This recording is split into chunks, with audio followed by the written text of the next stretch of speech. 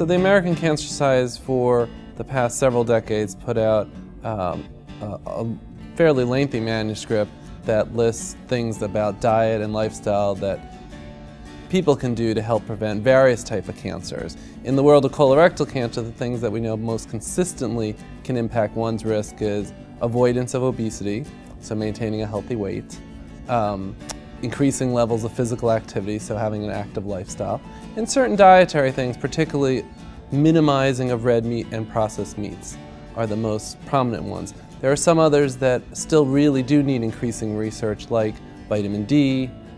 certain other dietary factors, but those are sort of the latest updates from the American Cancer Society, particularly to colorectal cancer, and then there's some updates on other cancers as well. And really until about 10 years ago, there was little known if any of these factors affected people who already had disease. And that's really in the past 10 years, we're starting to develop studies and get results of those studies looking at certain factors that may impact one's risk of either recurrence or overall survival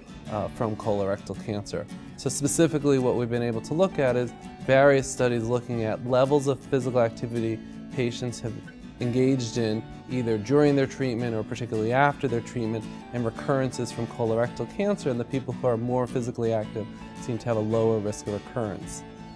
We've also looked at certain dietary factors, and the one we've studied the most is what's called a Western pattern diet, which is characterized by a higher level of red meat, processed meat, sugary desserts, refined grains, and those who have the highest levels of those compared to the lower levels relatively seem to have a lower risk, or have a higher risk of recurrence with a higher level of Western pattern diets. We've looked at level of obesity, and as opposed to certain other cancers where some modest level of obesity seems to increase your risk of recurrence, at least in colorectal cancer survivors, it's really a BMI greater than 35 kilograms per meter squared that seems to have some relative increased risk of recurrence. We've also tried to look at change of weight, and at least in the one study we've been able to do so far on that subject,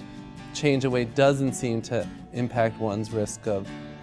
recurrence or survival. However, a healthy weight is still important for other diseases that colorectal cancer survivors can have later in life.